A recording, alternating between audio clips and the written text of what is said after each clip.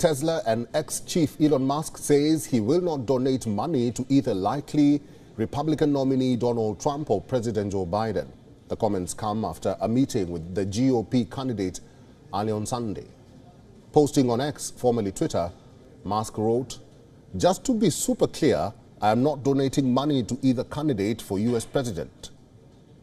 The announcement is being seen as a blow to Trump, who has a serious cash disadvantage against the incumbent President Joe Biden.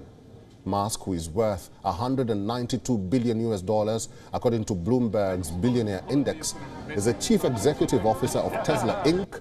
and SpaceX. He met Trump on Sunday as the Republican looks to woo donors. Trump's campaign war chest is far smaller than Biden's. Trump began February with $30.4 million US on hand compared to the president's $130 million US, and this is according to federal filings.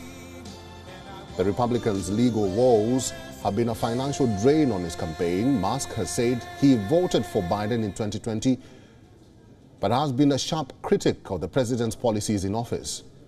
These include the migrant crisis at the southwest US border, which Musk has slammed Biden.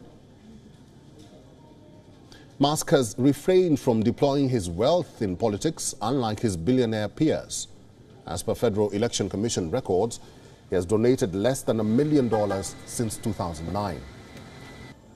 In other news, as the U.S. heads into a Biden-Trump rematch, the Republican frontrunner has challenged President Biden for a TV debate. The former president said, and I am quoting him, he is ready for a debate anytime, anywhere, any place. The statement came hours after Republican rival Nikki Haley dropped out of the presidential race. This is her. I have done that. For all the latest news, download the WION app and subscribe to our YouTube channel.